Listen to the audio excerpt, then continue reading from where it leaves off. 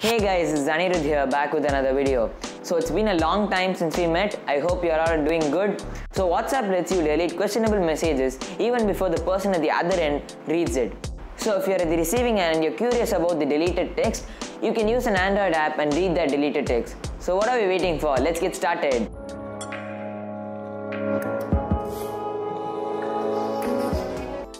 First off, you need to download an app called What's Removed from the Play Store. So either go there or tap on the link in the description to install the app. And an important note, I strongly advise you to enable notification alerts on WhatsApp if you haven't already done so. Otherwise, What's Removed may not be able to intercept and retrieve deleted text. Once you have installed What's Removed, open the app and follow the prompts. Along the way, you will be asked to select an installation method. So choose the recommended method. From there, a permission prompt asking for access to your phone's photos, medias and files will appear. Tap on Allow to grant the required permissions. After granting the app permission to access your phone's files, a notification list or service prompt will immediately appear. Tap on Yes to go to the notification access page.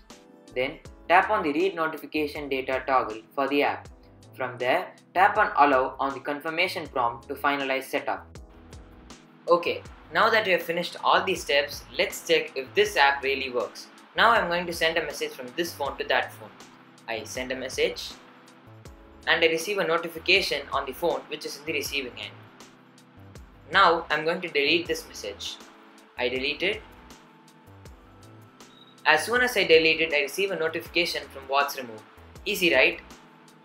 So that's it for the video guys. Thanks a lot for watching and I'll see you guys around. Goodbye.